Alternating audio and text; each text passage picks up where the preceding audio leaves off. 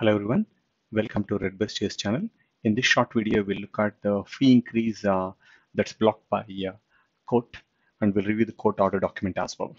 So if you're not aware, these are the various fees that will be going up, starting from October 2nd. And besides this, there is a lot more, for example, if you see naturalization, it's going to be going up by 266%, which is quite significant. So this fee increase has been debated and has been taken to court. And here is the order that came out today. It is basically an injunction or preliminary injunction order, and basically it's going to block this fee increase from going into effect across the country. As you can see, this is the actual final conclusion of the order that's given, and all it says is court stays implementation and effective date of the USCIS immigration fee.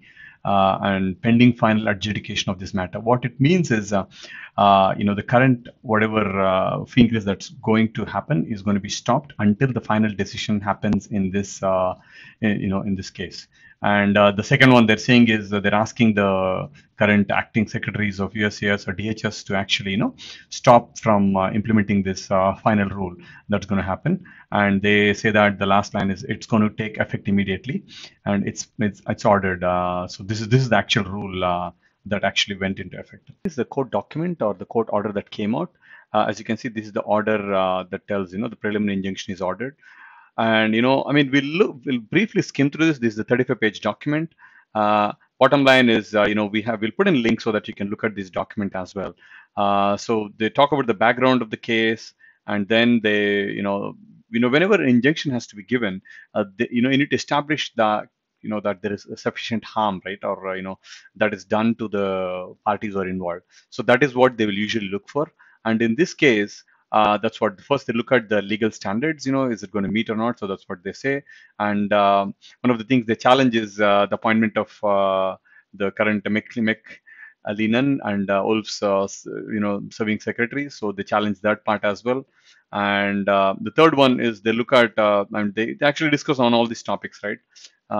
So I mean, it's an extensive court document. I'm not going to go to each and every one of them, but what I'll look at is only the key things, right? So they say that plaintiffs have met their burden to show they're likely to succeed.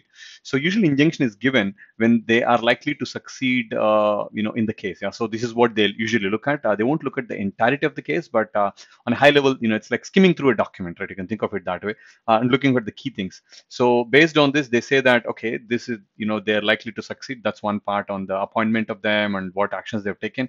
And second thing, this one, they do not meet the second part. And if we go to the other one, so so they say that it violates some procedural and substantive requirements for APA. This APA's Administrative Procedure Act. So this is one of the things that's used commonly by many of the people, we're going to court, right? So they say it violates some of these aspects. And then, USCIS did not disclose the data and unexplained data. Some of the things they raise as well.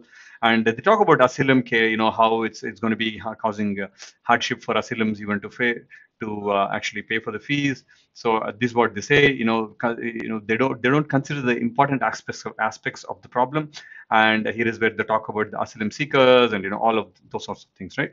And they talk about the policy shifts. And I mean, you can read through the document, but the key message is also they say that they are taking on something that Congress did not intend DHS to consider, right? So they're trying to act on something that Congress has not given them permission. And they have met their burden for show irreparable harm. Yeah, this is the key requirement, I would say, for injunction order, that there should be harm for the people who are impacted.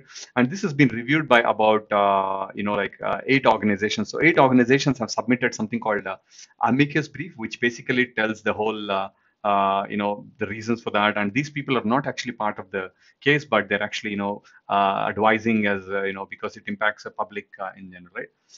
Again, this is the conclusion. So overall, hope you got an idea. You can see if this conclusion of the court order stands, and the USCIS is going to respect that. And sometimes they have not done it properly.